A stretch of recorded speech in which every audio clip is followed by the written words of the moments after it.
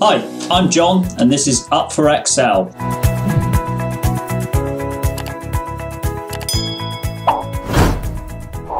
With the chart highlighted, we've got this button here. What this is going to do is it gives us a little preview as we hover over it. So I'm trying not to do that too much.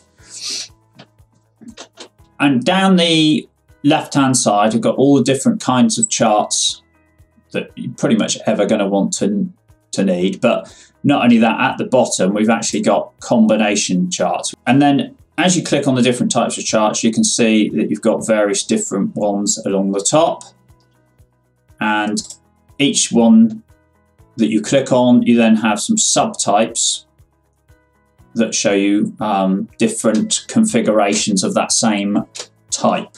So stack column, for example, which is the one that I just happen to have as the default, is the one that we're showing at the moment, and that has the, you can see it's got the quarters along the bottom and sales and profit bars in each quarter. This, for example, if I change to this and just OK it, what you can see it's done is it's put all the different quarters sales together and all the different quarters profit together. Now that actually is exactly the same as pushing this button here, which is switch row and columns, because switching rows and columns effectively has just done the exact same thing. So we can have a stacked column where we show the bars on top of each other. We can have a stacked column that matches 100%. Now this one can be slightly useful in that here you can see the profit percentage. Now actually you'd probably want to see this the other way up. So how do you do that? Right, you go to select data and you select one of the two options that you've got at the moment, and you can actually change the order. So now we're going to say, yes, we want the profit first, and you can see that it's just switched them. So now you'll be able to see the profit percentage on the chart, and you can see that, say, 2018 Q4 was nearly 20% profit.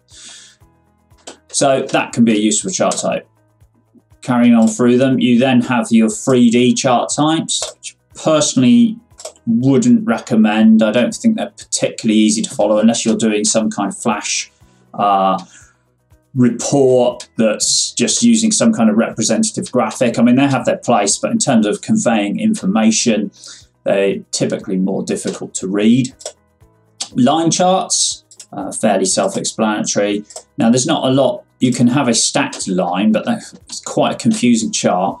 Again, there's the percentage line. Now this one is quite interesting because if I pick this, it's very easy to see your profit percentage now. You've effectively created a profit percentage chart, and if you were to format that there, the sales line, to be invisible, there's a fairly quick way of producing a profit percentage chart, for example, in this case, without having to do any calculations in Excel itself. But what we're going to do is carry on here. Hold on, we need to select the entire chart when we're doing chart type. Because if we just happen to have a particular series selected, as you saw, it jumped into the combination chart. You can have the lines with various different dots and sizes on, or again, 3D versions. Pie chart is not going to be a particularly sensible option in this case. Although you could do, for example, this is showing profit by for each quarter as a percentage of the total profit over those 2 years. Bar charts, exactly the same as the column chart options, just shown side by side. Just shown horizontally rather than vertically. Area charts can be useful. This stacked area chart, for example, showing the profit and then the sales on top. Again, this one,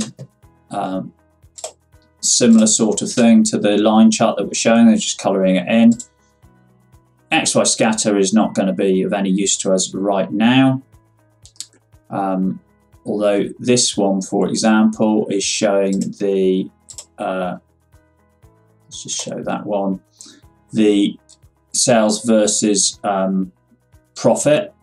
It's not particularly well labelled. We'd have to do quite a lot of work to get that showing something meaningful.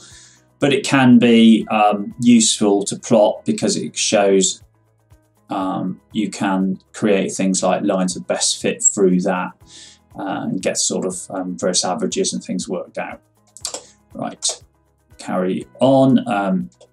You have various other sorts of bubble charts, for example, 3D bubble charts, stock charts. Now, I'm not going to go through most of these other ones, to be honest.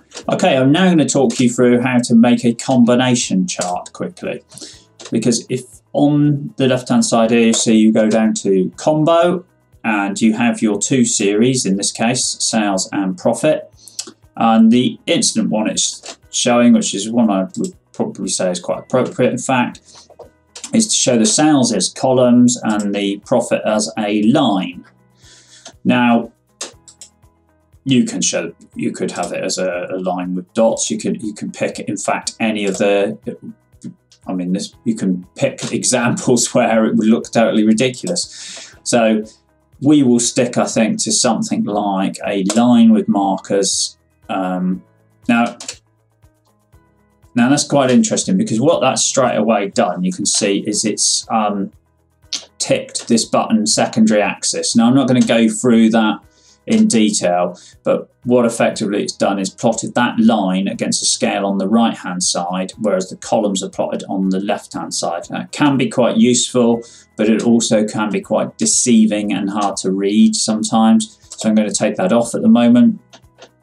But just be aware that that flag can get ticked and you might need to untick it.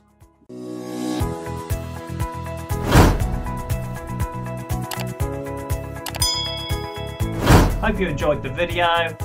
Let's hope you find it useful. And if you did, give it a thumbs up, hit the subscribe button, and I'll see you soon.